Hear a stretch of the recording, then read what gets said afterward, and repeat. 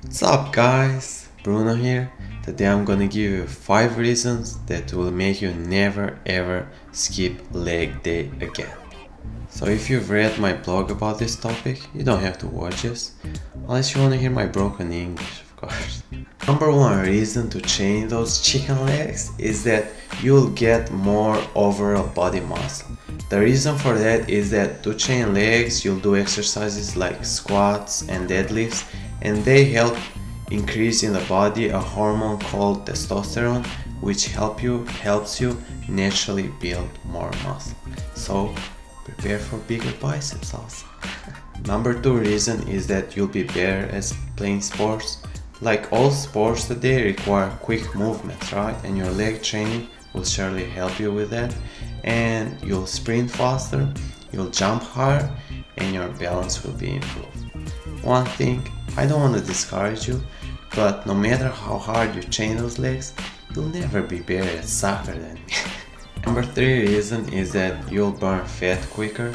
Since squats and deadlifts are compound exercises, they'll increase your metabolism, making you burn that fat quicker.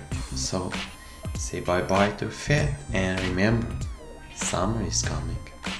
Number 4 reason is that you'll get abs. Since many of the exercises that you'll do on legs day also involve your abs, they'll get stronger and your abs will look more defined.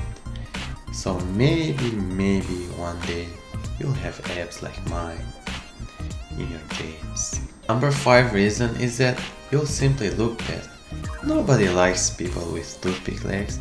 If the Incredible Hulk had that huge upper body and chicken legs, I wouldn't be watching cartoons 5 hours a day anymore.